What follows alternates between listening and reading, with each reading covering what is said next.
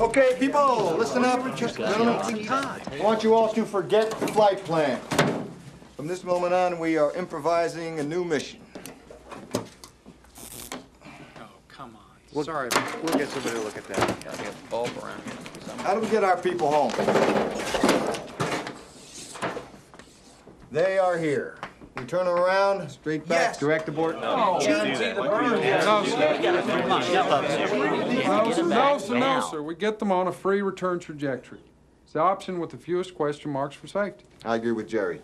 Use the moon's gravity, slingshot them around. No, the LEM will not support 3 guys for that amount of time. It barely holds 2. I mean, we've got to do a direct abort. We do an about face, we bring the guys right home right now. Get them back soon, absolutely. We don't even know if the Odyssey's engine's even working, and if there's been serious damage to this spacecraft. They blow up and they die. That is not the argument. We're talking about time, not whether or not these guys... Come on, I'm not going to sugarcoat this for you. Hey, hold it. Let's hold it down. Let's hold it down, people. The only engine we've got with enough power for a direct abort is the SPS on the service module.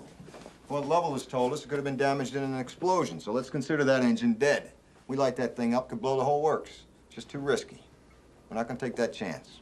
In fact, the only thing the command module is good for is re-entry, so that leaves us with the LEM, which means free return trajectory.